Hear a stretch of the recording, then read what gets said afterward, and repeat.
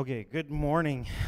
What a beautiful day. I mean, first Sunday of the new year. We're just thrilled. And we think about, New Year's resolutions and what am I going to do different this year? Where's God leading me this year? And, I'm sure we all made wonderful resolutions we don't plan to keep.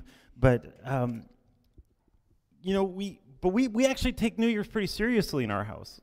We spend the last few weeks of after Christmas. By the way, one daughter's born on New Year's Eve, so she thinks the fireworks are for her birthday. So it's hilarious. It was her fourth birthday this year. But we always take from Christmas through to New Year's as a time to review the year. What's gone on? Where has God been in my life? What has he done in me? And what has he done around me? And how have I responded? What has this year brought? For joy and for sorrow, for challenge and for growth. And then we tune our ears and we stop and we ask, God, if this is the lessons and the things you've been doing in this past year, what are you going to do this year?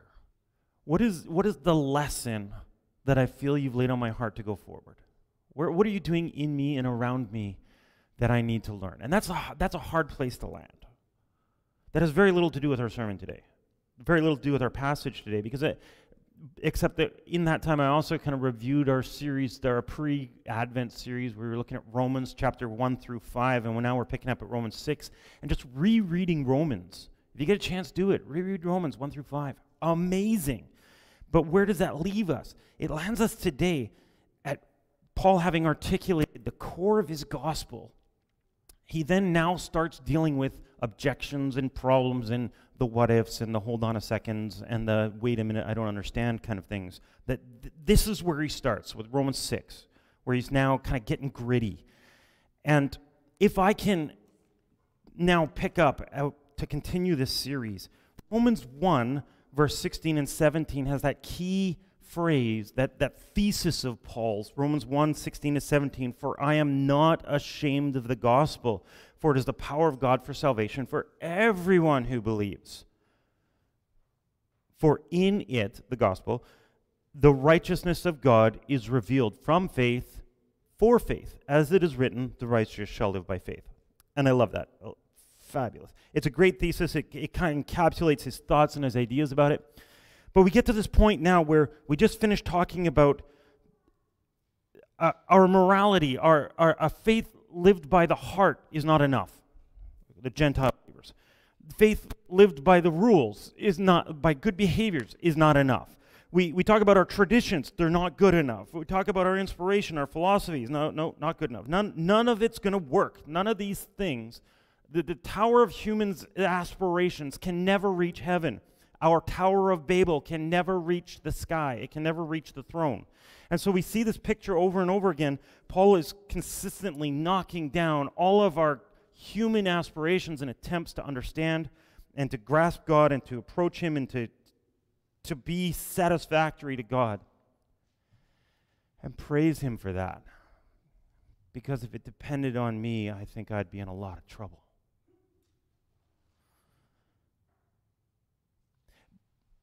Paul's argument is that we are so profoundly and deeply loved that we can never outdo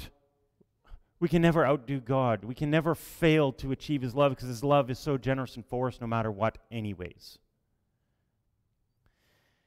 And God has said, I love you so much, I'm going to put a bit of me in you to live out this incredible life. And so you have this war inside yourself and the reign of sin and death and the reign of grace. And so now that's where we pick up. So we'll read, and then I'll share you a story that I had this week with one of my daughters. It's really kind of funny. So let's read Romans 6, verses 1 through 14. I'm going to read it from the English Standard Version. A little later I'll read it from the Message because I really love the way it sounds. And I got to be honest, if you have the ability to have more than one Bible in your house, the Message or New Living Translation is a fabulous translation and a great companion to having something more like an NASB or an ESV or even the NIV. Having two versions really helps you wrestle with the text. I highly recommend it. Anyways, so let's start reading. Romans 6. What shall we say then? Are we to continue in sin that grace may abound? By no means. How can we who died to sin still live in it? Do you not know that all of us who have been baptized into Jesus Christ were baptized into his death? We were buried, therefore, with him by baptism into death, in order that, just as Christ was raised from the dead by the glory of the Father, we too might walk in that newness of life. For if we had been united with him in a death like his, we shall certainly be united with him in a resurrection like his. We know that our old self was crucified with him in order that the body of sin might be brought to nothing, so that we would no longer be enslaved to sin. For one who has died has been set free from sin. Now, if we had died with Christ, we believe that we will also live with him. We know that Christ, being raised from the dead, will never die again. Death no longer has dominion over him. For the death he died to sin, once for all. But the life he lives to God. So you also must consider yourselves dead to sin and alive to God in Christ Jesus. Let not sin therefore reign in your mortal body to make you obey its passions. Do not present your members to sin as instruments for unrighteousness, but present yourselves to God as those who have been brought from death to life, and your members to God as instruments for righteousness. For sin will have no dominion over you, since you are not under law, but under grace. Oh, wow, I get shivers reading that text. I think, sometimes our translations do a bit of an injustice to the text. We had a Romans 6 morning with our kids a little while ago. One of my kids was having a hard day and was upset at their siblings and decided to hug them a little too hard. And so we stopped and we said, okay, what are you doing? What's going on? Why are you doing this? So we tried to kind of get to the bottom of it. But at the end of the day, it needed an apology. Like, okay, you got to apologize. And so out comes the script that we use when we talk about apologies. We don't like, I'm sorry, sucks to be you. We don't, right? I mean, the truth is most of the time when we apologize, it's about us. I'm sorry, I didn't mean to do that, whatever. And it's not even thinking about the other person. So we practice other-centered apology. So here's what that means. Hey, here's what I did. It was wrong, and here's why. I wasn't sensitive to you. Will you forgive me? And you wait. Is there anything you need to tell me or say? What do I need to do to fix this? And that's a script that we follow, that pattern in our home for apologies. The problem is it gets a little rote sometimes, right? I hugged my brother too hard, and it was wrong. Will you forgive me? Like, oh yeah, you hit all the points, but you missed the heart, right? So we had to stop.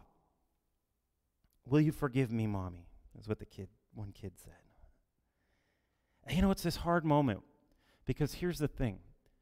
Our kids always know we forgive them. Always. Always. They will always be forgiven. It doesn't matter what they did. The problem is, it's cheap. If you say it rote, you're just checking the boxes to get the forgiveness you know you're going to get. So what? I'll just squeeze them again tomorrow. Or I'll just steal the Lego tonight because I'm going to be forgiven. It's just, and how do you navigate that heart that's willing to check the boxes to get away with what they want to get away with? And they mean well, but they're just not, they're not in command of their own faculties, of their own abilities, their own heart. That's Romans 6 in a nutshell, right? So when we look at Romans 6, and I'm gonna take a little tangent here for a second. Paul uses many different styles of arguing Romans. Lots of times he uses very different tactics in articulating and arguing his point out of Romans.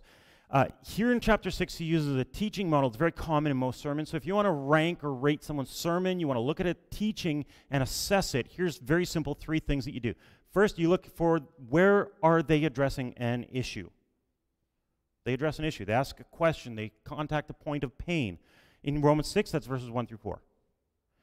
Then you answer the problem. You answer the issue. You speak to it.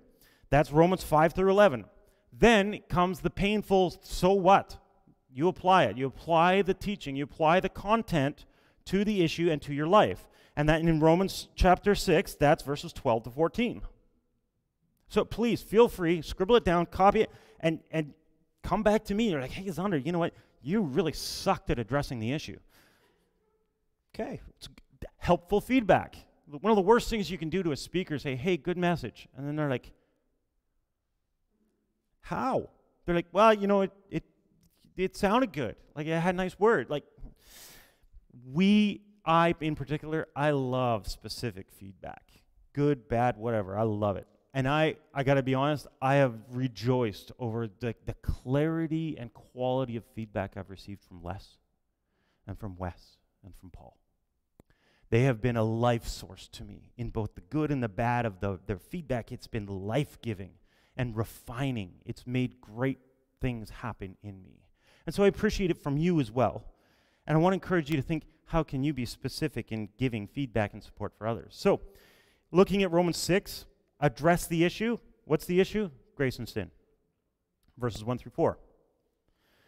Second issue, of all things, Paul talks about baptism. And then third, he talks about transformed living. So those are kind of the 3 sections. So the first one we're going to talk about is grace and sin. So how many of you have ever heard the phrase cheap grace? No? A couple of us?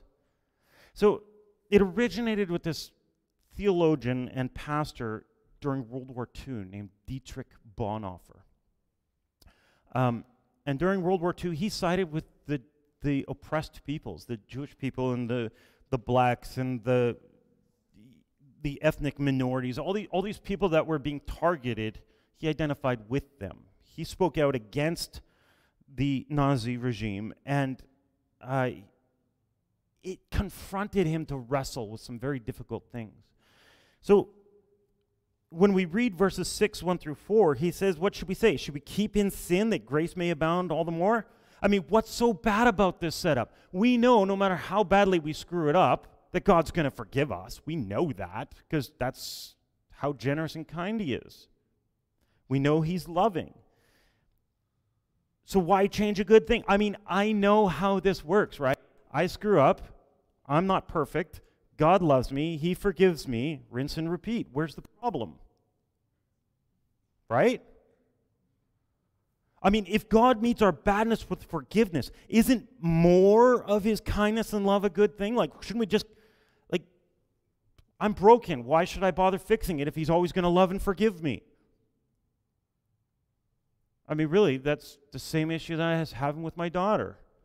I'm just frustrated. I'm just going to act out on it, and you'll forgive me anyway. So why worry about it? Why rock the boat? This is a fine system. It works. The God of grace and mercy and love loves me and gives me life in exchange for my badness. Why not keep going? That's the problem. Because really what Bonhoeffer said is that this is cheap grace.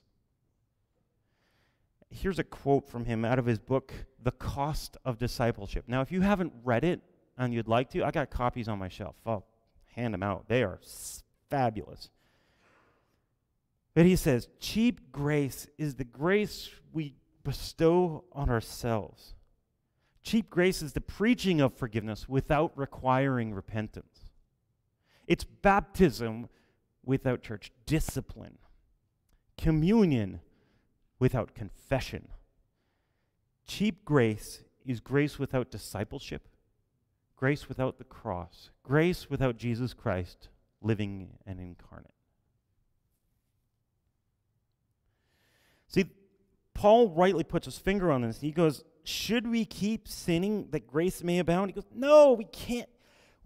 We cheapen, we wreck how wonderful grace is. And do you not, how can you keep doing that? If the life by grace has led you out of sin, why would you continue to go back to sin? That's like what happened in the Exodus event. They passed through the Red Sea and came out, and then after they were wandering in the wilderness for a little time, they're like, oh man, Egypt was so great, we should go back there. Like, no, guys, are you forgetting how bad that was? Do you really, oh, I get it. You don't like that being in the wilderness here is costing us. You thought it was all going to be what, rainbows and sunshine? Let's come into the promised land. Well, last week I actually made reference to this. Nothing good ever comes without some kind of fight. Nothing. There's always a fight, whether it's against yourself or against your sinful nature, that brokenness inside you, whether it's against your family of origins, how you were raised, and you got to rewrite those stories. There's all kinds of things that we often have to fight to experience a kingdom life. And I think cheap grace is a very quick path to making excuses. And I don't want excuses in my life. I don't want excuses for your life. I want compassion and understanding. But I don't think that continuing to be in a place of neediness, continuing to be in a place of, I'm just going to keep doing bad so that God can keep doing good, is a place that's ever going to result in health and wholeness and victory. Victorious living comes from deep courage to take the next step. Even the one that hurts. Even the one that embarrasses. And so Dietrich Bonhoeffer rightly puts his finger on it. He kind of preempts it. He goes, it's baptism without church discipline. It's communion without confession. And that's where Paul goes. Where does Paul go? Grace. Should we continue in sin that we may have grace? He goes, no, but don't you get it? If you've died to sin, how can you keep living in it? If you've left the country, if you've left the kingdom of the world, right? How can you try to live in the same house when you're in a new kingdom? It'd be like me trying to live in BC and live here. I want to live in that same house in BC, but here in Ottawa. It's not going to happen. Like, I can't. That's a different place altogether. It wouldn't work. And so Paul takes this and he moves into this language of baptism. And you're like, hold on, why baptism? Why would you go to baptism? So, especially at the time, when we talk about baptism, it's not what we tend to do in churches these days, where a person goes into the water and comes back out and you're surrounded by Christians in a room. I mean, we've got the tank right here. I mean, baptism was a very public thing back then. It was something you did in the river in front of the whole city. Everyone saw what you were doing. The people that loved you and the people that hated you. The people are like, oh, that dirty good for nothing. Look at them. What do they think they're doing? Yeah, I want them there. I want those people seeing this happen too. Because when we get baptized, what we're acknowledging is that baptizo, to be put under, we're metaphorically burying ourselves.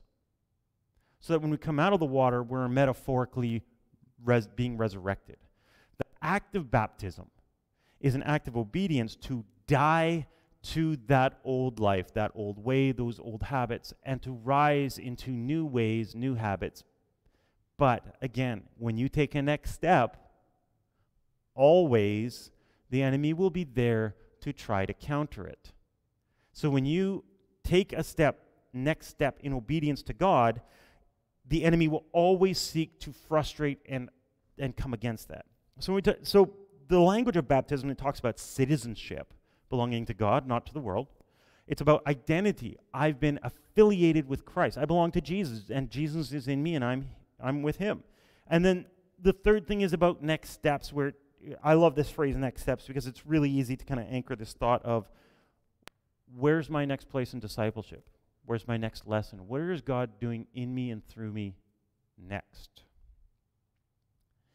And that's where Paul's argument out of verse 4 was. He says that we too might walk in that newness of life. And so he says, for if we have been united with him in death, we shall be united in resurrection. If we've gone under, crucified the old self, we can come up into new life. And so this theology of baptism is the theology of discipleship. It's the theology of transformation. And in many ways, it's the outward sign of the inward change. It's the outward sign of the inward change. Communion is the outward sign of the inward change. It's the sign, when we look at baptism, we think we're getting wet in a tub, and that's great because that's true, but the other side is that when you are baptized, you think you're claiming yourself to be part of God's kingdom, but you're really declaring that God has already claimed you as His. It's the other way around. When you come to communion and you think this is about you receiving from Jesus forgiveness in that moment, what's actually happening is that Jesus, having already forgiven you, is sharing part of who He is with you. Communion, as much as it is us trying to declare our union with Christ, is really a picture of Christ declaring the union He's always had with us since we came to Him. And it's trying to live in light of that. And I think so many times we get it so backwards. Baptism, as much as it is I'm committing, I'm going to do this, I choose, the real heart of baptism is not about me. It's about me saying, I'm dead. Come fill me. And so Paul's argument, he says that for we have been set free from sin. Remember we talked about, just before Advent, we talked about the two natures in us. Which one do we feed? We're free. We don't have to feed the dark any longer. We don't have to. In fact, we get to feed Christ in us. We get to grow Christ in us. And so, and unfortunately, I think the English text fails us at this point, because when it talks about death, sin reigned through death. Death was the mechanism by which sin ruled in our lives. The damage, doing damage, bringing things to their end, is how sin rules in us. And so, as Paul closes this, he goes from that answering it it's about baptism. He says, "Come and live in that life of Christ rather than sin." Verse 11. So you also consider yourselves dead to sin and alive to God in Christ Jesus. And so Paul then goes to the so what moment. And this is where we're going to, just a couple minutes. He talks about the Christ-like response. He says, verse 12 starts with, do not let sin reign in your mortal body. But it's actually connected to the word for death, not just mortal, not perishable, but literally your deathly body, your body of death. And so this echo from Romans 5 continues through this whole passage. He says, and the Greek phrasing of this is very interesting, because it says, don't let sin reign by means of your body that's dying, your physical body, your human passions and your brokennesses. Don't let sin run you through that to make you obey its passions. And I think verse 13 and 14 get a little fuzzy here, so let me read it. I'm gonna drop up the message here so you can see it with me. The Message does a better job than I could here, by far. So I'm going to read just the bottom section there, verses 12 to 14. If you want to put a full screen, that works. Right at the end of the second last paragraph, sin speaks here's what this means. From now on, think of it like this. If you're in Jesus, think of it like this. Sin speaks a dead language that means nothing to you. God speaks your mother tongue, and you hang on every word. You're dead to sin and alive to God, and that's what Jesus did. That means you must not give sin a vote in the way you conduct your lives. Don't give it the time of day. Don't run little errands that are connected with that old way of life. Throw yourself wholeheartedly and full time. Remember, you've been raised from the dead. Throw yourself full time into God's way of doing things. Sin can't tell you how to live. You're not under that old tyranny any longer. You're living in the freedom of God. You see, that transformed living What happens when my daughter hugs my son a little too tight? He gets angry, he yells, and sometimes he hits back, right? Sinful flesh. We're human. Tragically. I'm going to ask you to think of in terms of how can I offer a more Christ-like response? When, not if, when people say things to you, about you, around you, instead of responding in kind, how can I demonstrate Christ in this moment? It's always a great question to ask. Because Christ was compassionate and loving and truthful. He was always those things. He was always healthy, he was always respectful, but he was also always trying to love people, trying to bring them over to life from death. And so, when Paul hits this point in passage of Romans 6, he's basically saying, here's how it applies, guys. Not only stop sinning so that you can experience grace. Like, do we keep sinning? No. He goes, in fact, better than that. How about you stop letting sin run your life? How about we stop letting it make our decisions for us? We have a choice.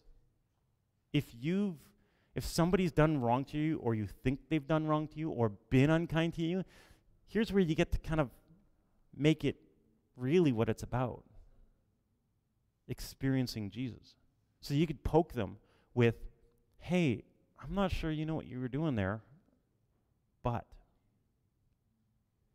offer that kind response instead. You're like, I'm going to choose to forgive that. Hey, help me understand what just happened there. You may think you know. You may understand. But it's always a lot better to have it come from their mouth. And if they're honest, they'll own it.